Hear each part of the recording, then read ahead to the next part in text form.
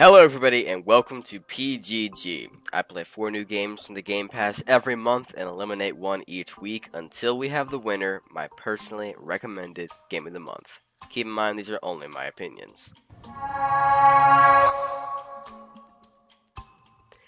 Today is the 1st of November, and with the new month comes a pack of 4 new games.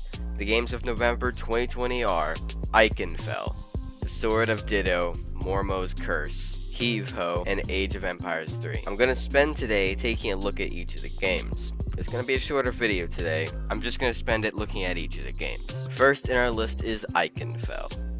Ikenfell is a turn-based RPG. Basically, this game is Harry Potter and the Chamber of Secrets.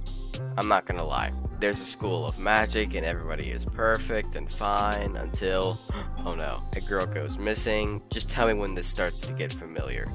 And when the girl goes missing, monsters appear because they totally didn't have anything to do with the girl. But wait, you're never alone in magic school. You've always got some friends to come along and help you chase butterflies. Yep, butterflies.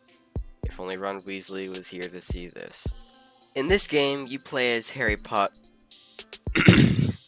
Merit, alongside your two friends, Hermione. Never mind. Okay, in all seriousness, this game is very much like Harry Potter and the Chamber of Secrets. When a girl goes missing, you've got to defend a magical school from monsters alongside your friends. I like the art style of the game, it's very retro. I almost feel like it's a game that was made in the 80s. The sound quality is pretty good. I like the sound effects for the demons in the tutorial when they scream. I like the game. Alright, those are my thoughts on Ikenfell. Second in our list is Sword of Ditto, Mormo's Curse. Sword of Ditto is almost like Moonlighter. The art style, the way the characters look, the town layout itself. It just reminds me of Moonlighter so much. So basically, the game starts with this guy appearing on the beach. This guy is you.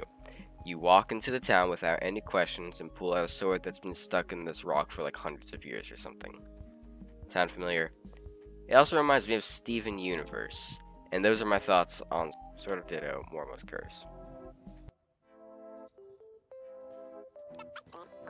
Third in our list is Heave Ho. Heave Ho is one of those games where it's best to bring along a friend and play. Don't get me wrong, it's still amazing in single player, which is what I played. But in the trailer, it's advertised in multiplayer mode. It's a game meant for friends to play with you. Alright, so basically, in this game you play as Art from Monsters University. Seriously, just look at them. You start at one point of the screen, and you've got to climb and cling your way across the map to the other side to win. There you go, Heave Ho in a nutshell.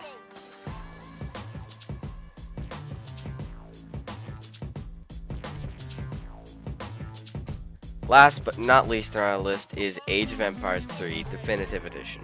Wait, they've changed so much compared to the other games that came before it. First, I've got to say, the graphics are amazing. The way the water reacts to objects is an amazing improvement, and the fire looks amazing. So if you don't know what Age of Empires is, I'll catch you up. Age of Empires is a series of historical, real-time strategy video games. The first game was Age of Empires, released in 1997.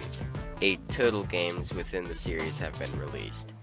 Age of Empires has an online mode where you can play with or against your friends, or play with or against random people across the world who are playing.